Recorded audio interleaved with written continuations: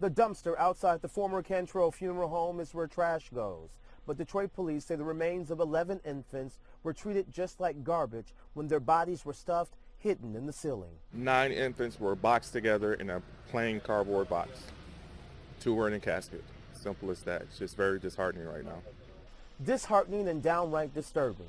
Detroit police now say an anonymous tip to the state brought investigators here. The building, which operated as a funeral home on East Mack for decades, was in the process of getting renovated into a community center. The new owners opened the door for investigators, and that's when they searched the hidden compartments in the ceiling, making the gruesome discovery. Some bodies had a tag on them referring back to 2009. Some bodies had receipts on them as if the person or family didn't finish paying. Back in April, when the state shut down Cantrell for deplorable conditions and leaving bodies in garages, the owner, Raymond Cantrell, admitted to it. Were you in fact storing bodies in the garage?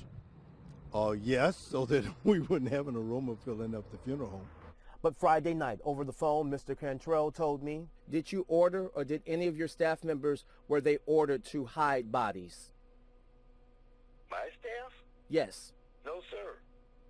Cantrell took over the family-run business in 2017. Within that year, the funeral home lost its license. Cantrell insists the problems were there prior to his arrival. Right off the top of my head, sir, all my human remains were found and discovered and transferred by the state of Michigan in April. This appears to be someone who either placed these bodies there or potentially worked here. Is that part of your investigation? Obviously, they had knowledge. You're not going to just guess. So whether they're an employee or whether they actually did it, we don't know yet. On behalf of my family, I'm really sorry that that happened. I am totally appalled at the fact that it occurred.